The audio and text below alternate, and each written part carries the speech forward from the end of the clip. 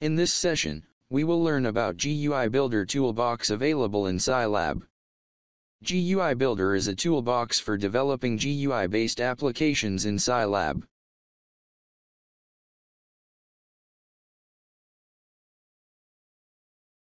In the Atoms module, we see that GUI Builder is loaded in Scilab. If it's not installed, then we can install it from the GUI section.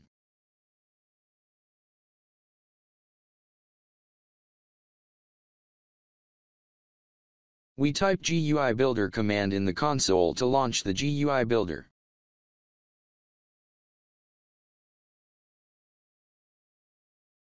GUI Builder has two windows, one is the blank figure where we can place the controls, and other is the tools palette. It has all the controls available in Scilab. It also has controls to modify and adjust the UI elements placed on the figure.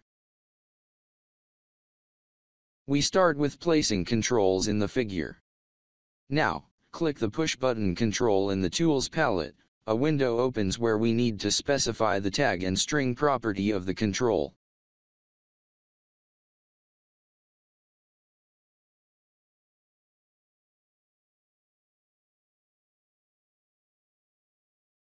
Then, we click on the figure where we want to place the control, and then drag to size the control.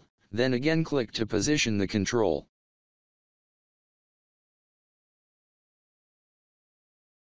The controls which we place in the figure are listed in the Tools palette list.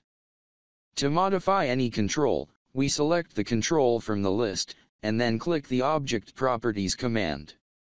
In the Properties window, we can modify any properties like style, tag, and others. Likewise, we place other controls on the figure.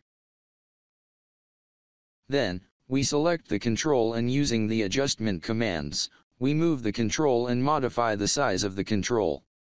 We can move the control in any direction, and we can increase or decrease the height and width of the control.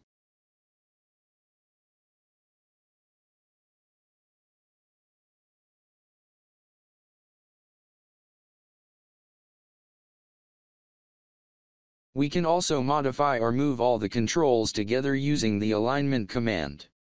For this we select all controls in the list and click the alignment command. In the alignment window, we align all controls and also modify the size of the controls.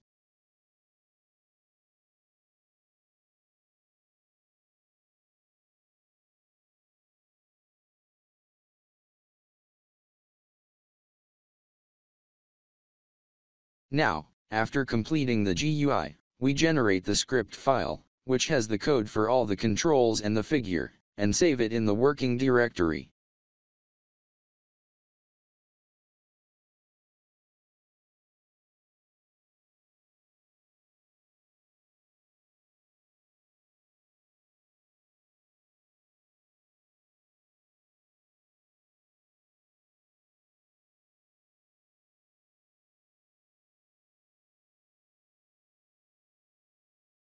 In the script file, there is figure command with all the properties of the figure listed. We can change any property to modify the behavior of the figure.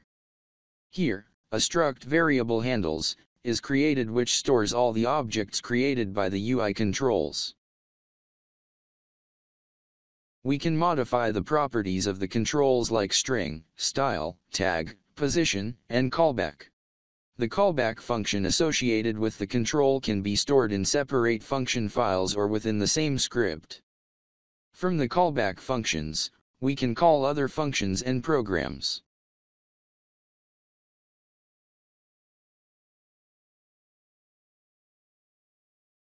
This way we can create programs with user interface support in Scilab. That brings us to the end of this session.